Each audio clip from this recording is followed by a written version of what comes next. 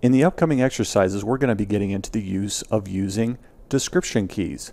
Now, Autodesk has an overview of what a description key is. They say right here, use description keys to automatically control some drawing point properties, such as the appearance of a point in the drawing when you create or import points. So what they're saying is that when information is being imported from the field, there's a raw description that is listed within each and every point. And description keys can be created in order to format these points with a particular raw description to look in a particular way, or to be placed on a particular layer.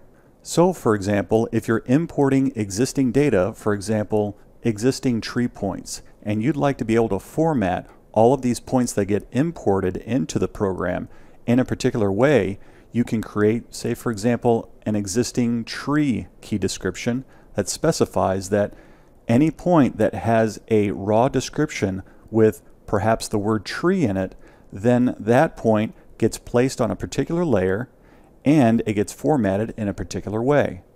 Let's go ahead and put this into more of a practical application. Currently, I'm in the O2 Points-1 drawing, which is located in your tutorials folder. Now, what we're going to do first is we're going to go into our settings tab within our tool space, and we're going to expand this point group. Now you'll notice that we have this description key sets. Go ahead and expand this, and we're going to click on description key sets. We're going to create a brand new one by right-clicking and selecting new. Then we get our description key set dialog box. We need to specify a name for our key set. We're going to call this Stormwater Keys. Then we're going to click OK.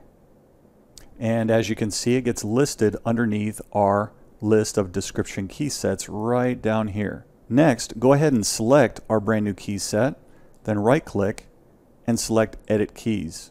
We get our panorama palette, and we're going to expand our code column just a little bit more so we can see things a little bit better. We're going to create a brand new description key code for pond, for all of our pond points. And we want to put a star or a wildcard after the word pond just in case there's additional text after the word pond in our raw description. Within the style and the point label style columns, we're going to uncheck these boxes to deactivate them because we're not going to be diving into those just yet, just to keep things simple. Now within the format column, we have this strange bit of characters here. We've got a $sign and an asterisk. What does that mean? Well, this specifies that whatever our raw description is going to be, that will be our full description. Or in other words, whatever's listed as the raw description will be the final description that's listed next to the point. Lastly, we're going to place this description key on a particular layer.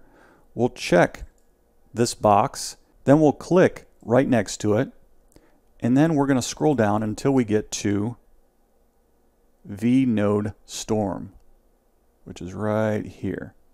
Then click OK.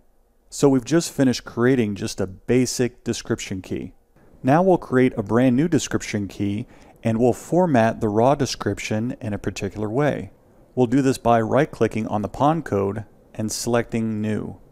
Click inside of this box. We're going to name this raw description Manhole ST. This will be a key description for any raw description that contains the text MHST or anything behind those characters.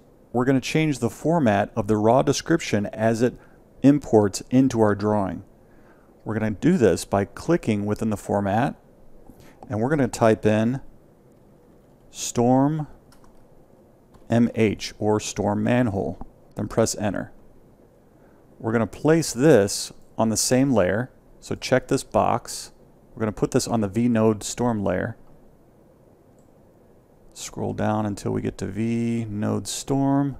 There it is. Then click OK.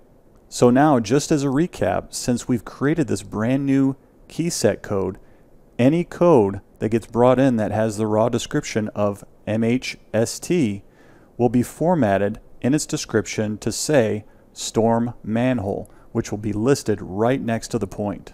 Also, just to be consistent with our first description key, be sure to clear the point label style checkbox. So that's how you go about creating just some basic description keys within Civil 3D.